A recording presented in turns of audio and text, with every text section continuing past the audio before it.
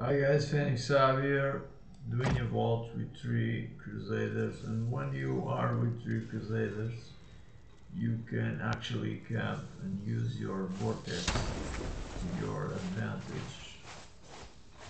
So what you do is you auto, and then as soon as they move you go in, use your vortex, and now this guy is probably they get destroyed. You can only do this with Crusaders. As soon as you have to, as soon as they take damage, they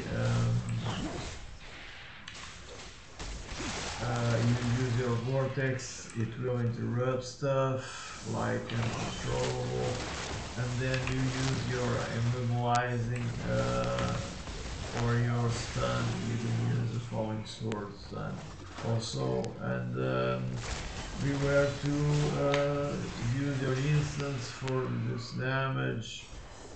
You get the drill, the conjuration, and your other mates will stuck with other conjurations, and yeah, you will win the fight. It's good to have one DPS. We have one either a very nice wizard.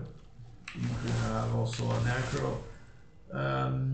Very good tactic. It's a camping tactic. I know it's kind of a screw up tactic, but the thing is you really get and we used to go to the idol to this boss over here, kill it and fight in this big square. But the thing is they really do some unfair matchmakings, and so you have to do and take advantage of all if you can. So this is one of the tactics. Very hard to defend. So hope you guys like it. If you can use one Crusader with full V2s. It also helps a lot in the fight, makes it even harder to them to defend. So as a shadow, use this and you will have more success.